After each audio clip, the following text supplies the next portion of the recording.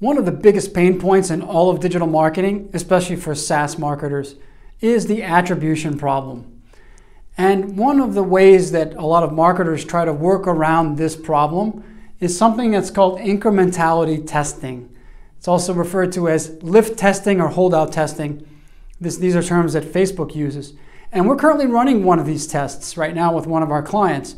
And what we're doing is we're testing the incremental impact or lift of Facebook advertising, because there is a theory that we might be overspending on Facebook and that we might be able to reduce significantly our spend on Facebook without hurting the conversions that are reported here.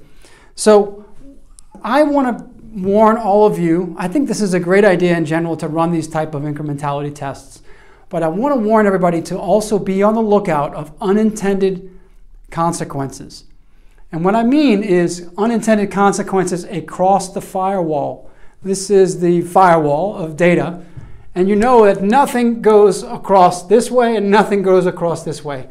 Facebook data is in a walled garden over here. Google, YouTube data is in a walled garden over here. And they try a lot to help you optimize attribution here, and Google tries to help you optimize attribution over here. But crossing that firewall is next to impossible. So you have to be on the lookout for unintended consequences across the firewall.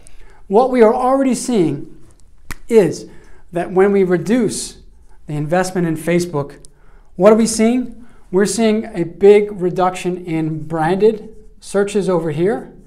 We're also seeing a reduction in non-branded searches. And what this is doing is it's not only bringing down the conversions as reported here in Facebook, but we see a very strong correlation to a reduction in branded search and non-branded search, but primarily branded search. So what this is really telling us is Facebook is extremely important in creating awareness and generating initial demand. So people see the ad here. A lot of times they don't even click, but it's a view through impression. They get interested in the product and then they go over here and they search for it. And now this is happening much less because we're reducing the investment on Facebook. So on this side of the firewall, it looks like, yes, we can cut down on the spend and still capture a lot of the conversions here, but we're paying a price over here.